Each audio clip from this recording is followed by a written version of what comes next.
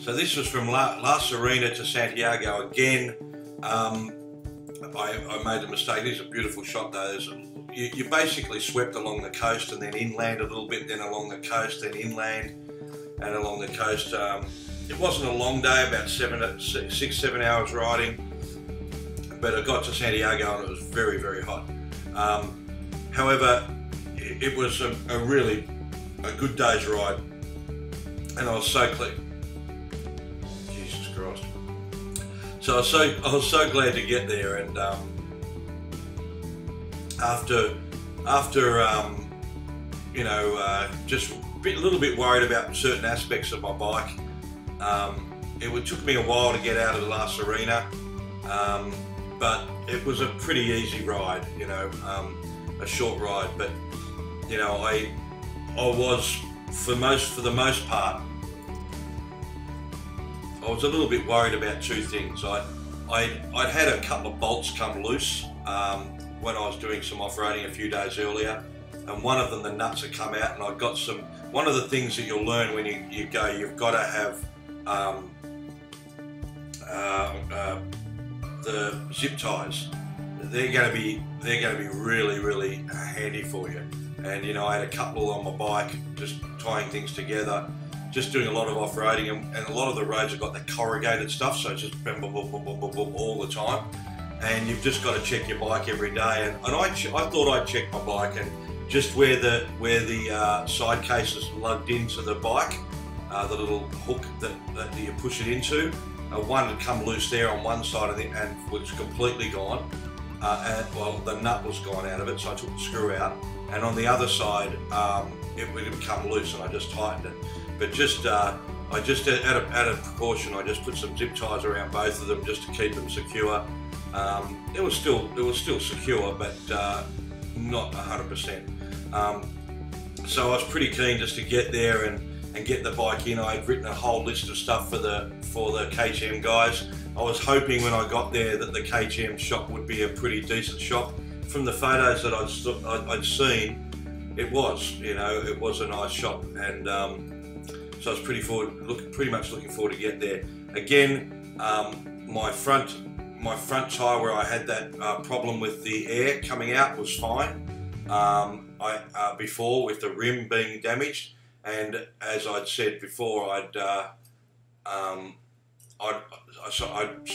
replaced the front rim but hadn't replaced the back rim, but I was losing air for a while until I got that fixed. But the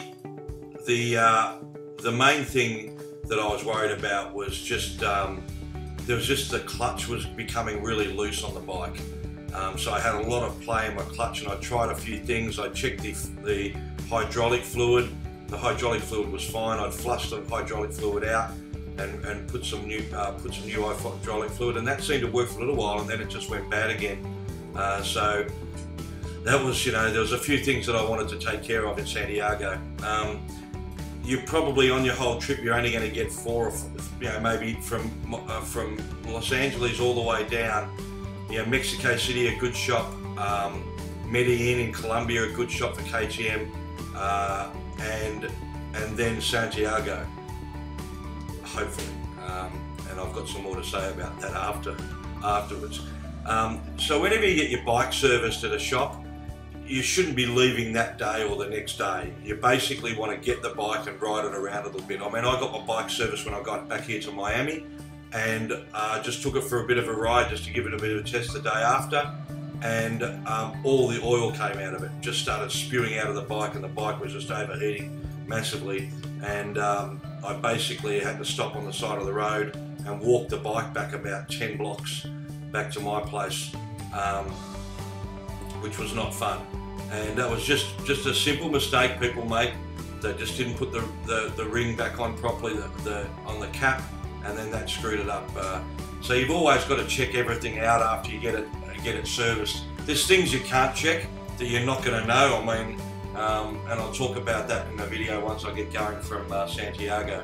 But I was to stay in Santiago for about 4 or 5 days. I think maybe even seven nights in Santiago, 6 nights in Santiago, just to get the bike in for servicing, and just to relax a little bit, do some upload some videos, because I had a 100 megabyte connection. So I thought I'd use that to, I mean, my computer was getting filled up and my discs were getting filled up. I had something like, by this time I had probably 800 gigs of videos. Unfortunately, I didn't have any videos for today's trip because, again, with that drift ghost, it never happened before this part, but it just come out a little bit. The SIM card, the memory card had just come out a little bit, and so it just wasn't recording. And because I didn't have any Wi-Fi the night before, I just charged everything. I didn't bother, you know, I just got like a 32 gigabyte card, I had a 64 gigabyte card, so I didn't bother downloading all the videos from it. I didn't look, so I didn't know. So it was basically 2 days I lost a video. It's the only video. Here I am getting into Santiago. Really sort of a pretty modern type city. Still a lot of poor people around and all that sort of stuff, but a pretty cool place, and a good place to relax for a few days. Got some modern shopping centres, so you can go and do some decent shopping. Doesn't have everything, and that's a downside of drift. Like with GoPro, you can get your parts for everything, but with drift, you can't. It's just not possible. So anyway, I'm just going to talk about the KTM dealership. Really modern dealership, really good guys, really expensive. Like probably cost me about $700 for the service, plus I had to get 2 new tyres, and you know, I didn't find out till like the clutch felt good afterwards and all that, but the same problem happened a few days later, and then the leak started appearing again on my tyres. Here's the KTM dealership here. So they didn't seal the tyre correctly, and so I had that issue all for the rest of my trip with the air just slowly going out of my tyre, my front tyre, and that was really frustrating.